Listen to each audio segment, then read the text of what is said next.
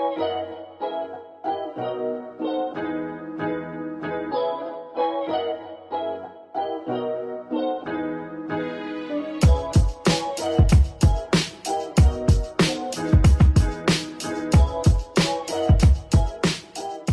friends, I am so excited for today's video where I was asked to choose 5 of my personal favorite cheerleading routines that I was either in or that I have coached. If you do not know, my name is John Davenport. I am an all-star cheerleading coach at Cheer Athletics in Plano, Texas.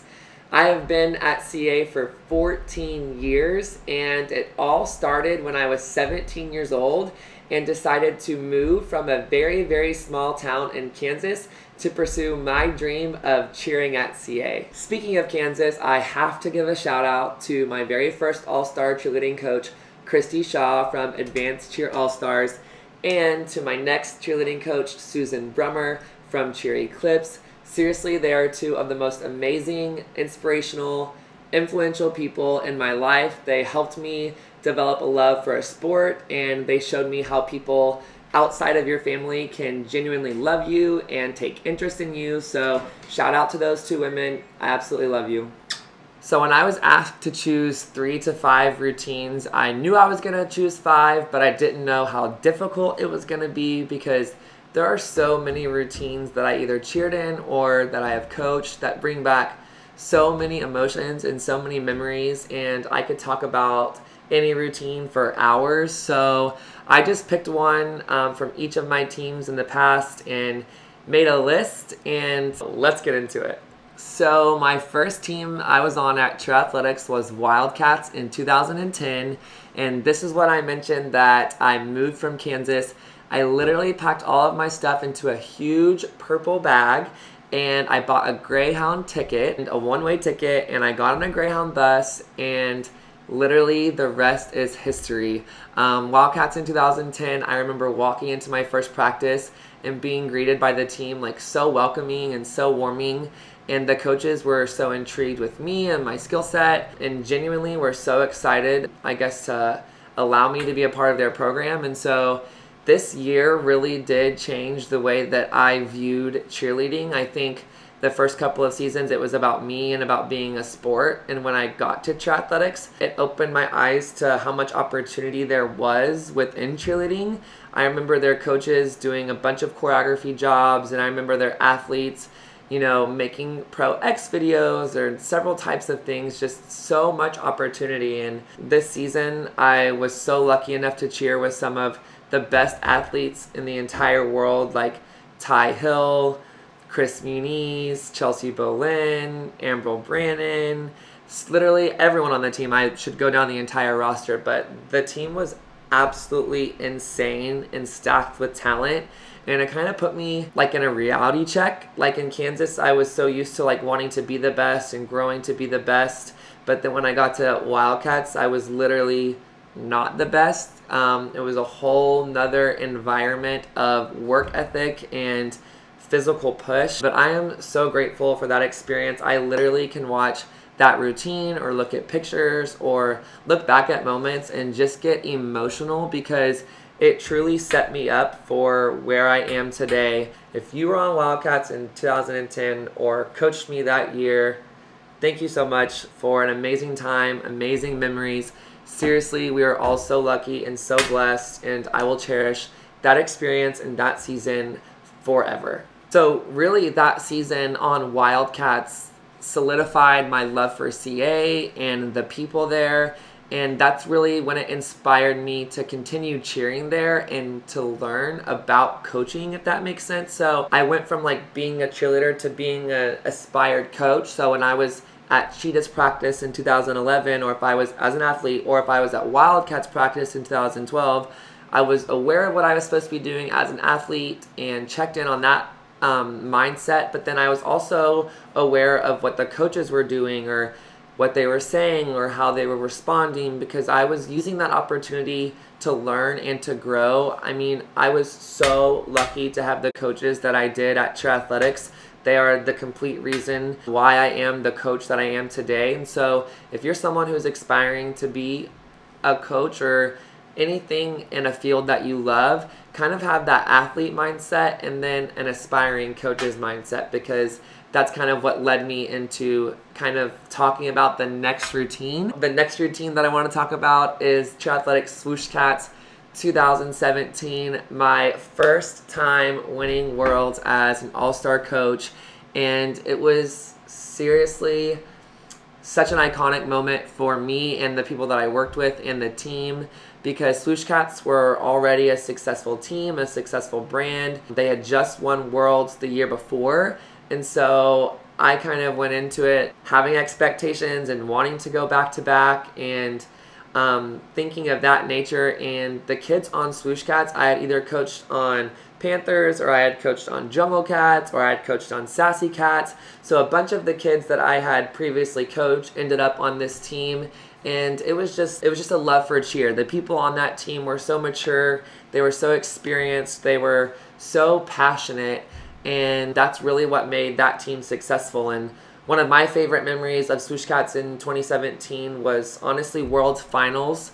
I remember being backstage. We had done our warm-up, we had completed the warm-up, and one of the USASF officials had came over, and I believe it was the Stingrays team in our division. They unfortunately had an injury, and so they asked us if we wanted to go at our normal time, or if we wanted to wait for the team with the injury to re-warm up, perform, and for us to go if we still wanted to go last. And we let the team decide what they wanted, and I remember like the team collectively saying they wanted to go last. No matter what, they wanted to be the last team of the day.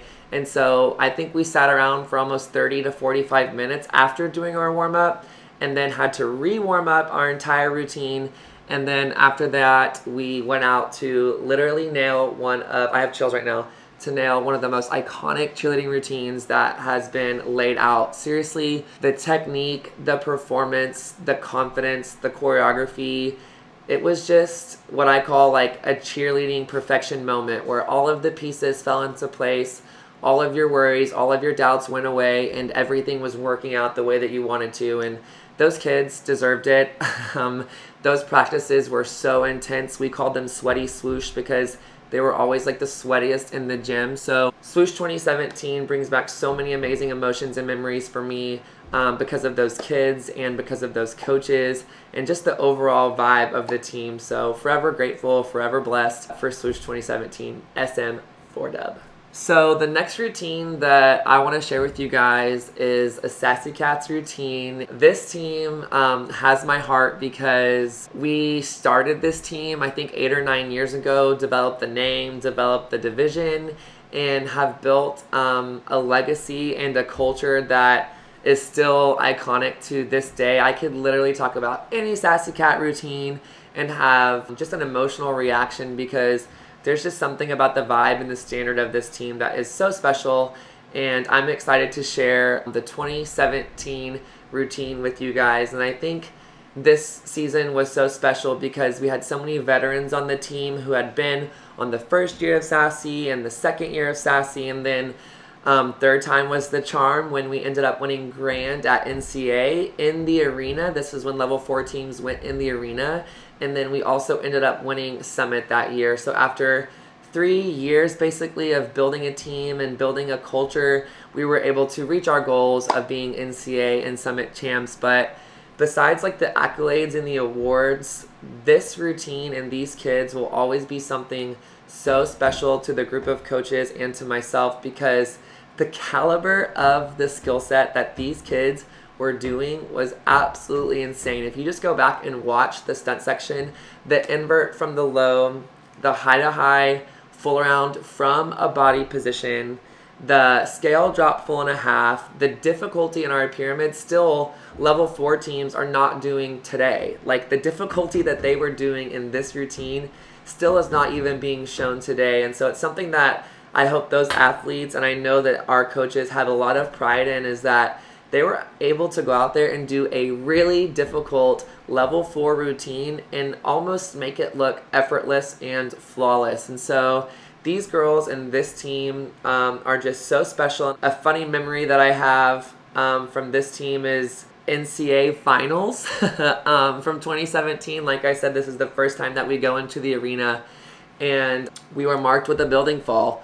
And it was either a bobble or a fall. I knew it was going to be iffy, but had to fight for my team. And so we get the score sheets. We see we have a building fall. I think it was worth 0.75 back then. We're like, we have to go to AccuScore. We have to argue it. And so I remember being in AccuScore, waiting in line, and the team rep is like blowing up my phone that the teams are walking on the stage and awards were happening. And I'm like, how can awards be happening when I'm at AccuScore right now trying to, you know, argue the score sheets? And so I'm just waiting patiently, and the teams are on, and I can like hear them calling like, I think 9th place and 8th place, and I'm like panicking. And so I just run to the arena. I'm like, I'm not missing awards, like not missing awards. And so I run to the arena. Whatever happens, happens. We ended up winning first, and I believe grand. I think we ended up winning grand that year. I'm sorry if I'm wrong, but with the building fall marked on the score sheet, and that is just one of my favorite memories because I was so stressed, so nervous, and everything ended up working out. All of our dreams came true, and I believe that year, specifically in 2017, helped build the further foundation for winning NCAA and winning Summit the following year, and creating a culture and a standard that many girls want to be a part of. So Sassy 2017, definitely a fond memory in my heart forever. The next year of routines, I couldn't choose between these two teams because honestly, they both were absolutely amazing, absolutely incredible, and that would be Cheer Athletics Kitty Cats and Cheer Athletics Cougars in 2019. When I watched both of those videos, I have the same feelings and the same emotions. Coaching almost 50 youth kids to reach that level of execution and that level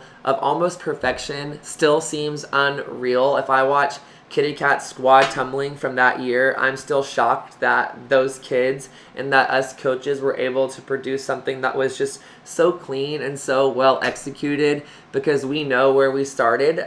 We know what the summer looked like, and so we have so much pride in that. And for Cougars, like the building creativity and the building execution, just in general, those two teams were jaw-dropping. And I think my favorite memory of Kitty Cats that year was Summit Finals, just because it was the last time we were ever going to do this routine. I think it was like the 5th or 6th time in a row we were going for the Summit Championship, and I remember never being more nervous in my entire life. I felt so much pressure, I felt so much nerves, I felt like I was going to cry like as they were walking on, and then they hit the routine like the best we had ever did it, and we ended up getting a 96, I think 667, which was the highest score of Summit that year. I think we were the grand champions of the entire event, and this is with a youth team doing level 1 skills. It just feels good to know that you're giving these kids memories and you're giving them a foundation to follow a sport and to continue a sport that they love and that they can develop a passion for.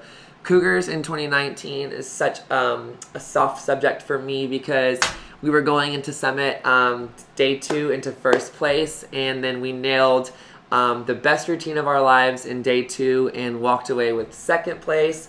Now it is what it is, but back then it was excruciating, it was heartbreaking, it was hard to find words and to make our kids feel better. But now I watched that video with so much pride, and those kids that were on Cougars in 2019 are now on Sassy Cats or Worlds teams, and so the bigger picture is there now, and the rewards and the benefits that we gained from that season are there. But please, if you want to watch amazing lower level teams, watch Cheer Athletics Kitty Cats from 2019 and Cheer Athletics Cougars from 2019. It will absolutely blow your mind. So my last routine that I have to talk about would be Cheer Athletics Panthers 2018, the year that we broke the curse. This season is so special to me for so many reasons, and I plan on doing a video on just this season alone for my YouTube channel. There are so many amazing memories or stories that I could share from this season, but I think ultimately what I want to share is the amount of effort and the amount of work and the amount of training that it went into that success. That team was the hardest working team. They loved each other so much. They were so mentally tough. They were so mentally driven, and they did it because they wanted to do it. And this season, I think, was one of my favorite seasons because it helped shift my mentality as a coach. It helped open my eyes to how to approach practices or how to approach pressure like situations. And so Panthers 2018 in NCAA specifically was a dream. Like I mentioned in a podcast earlier before, at NCAA prelims, that was the first time we had ever actually hit our routine at a competition, 0 deductions, and to do that on the biggest stage in the world for cheerleading kind of boosted our confidence, it boosted our self-esteem, and I genuinely believe that set us up for success for the rest of the season. We went out day 2 and nailed the routine, deduction-free, and walked away with NCAA Grand Champion and the highest score of all of the world's teams. And still saying that right now, I can think about those girls' faces at awards, and I can think about the physical and mental struggles that we went through with all of the pressure of the curse and social media and whoever else basically saying that we wouldn't do it or they couldn't do it. And then going into Worlds that year specifically, every single team in large senior was absolutely incredible. I believe every team had a 0 deduction routine, and so just to come out on top with the people that I love the most, which would be those coaches and those athletes, is genuinely just an iconic memory, an iconic season, and something that I am so blessed and so grateful to be a part of. It had been 12 years since Panthers had one large senior until we did it in 2018, and I had been coaching Panthers for, that was my 5th year coaching Panthers. I believe when I started coaching Panthers, my first year we got 3rd, my second year we got 3rd, my next year we got 2nd, my next year we got 2nd, and then finally we won the gold, if that's correct. My memory is kind of all over the place, but that group of girls will always hold a special place in my heart and all of the coaches' heart. And if you want to watch good cheerleading, Cheer Athletics Panthers 2018, hands down, iconic. Thank you guys for watching, and to the TheCheerBuzz for having me. It was so much fun going down memory lane with you guys. If you enjoyed this video, please check out my personal YouTube channel where I share cheerleading tips and tricks, educational and motivational content, and I also have a vlog series where we go behind the scenes of Panthers, Cheetahs, and Sassy Cats practices as we prepare for this year of All-Star Cheer. Hope to see you in this video. Bye! That was pretty good. That should be good.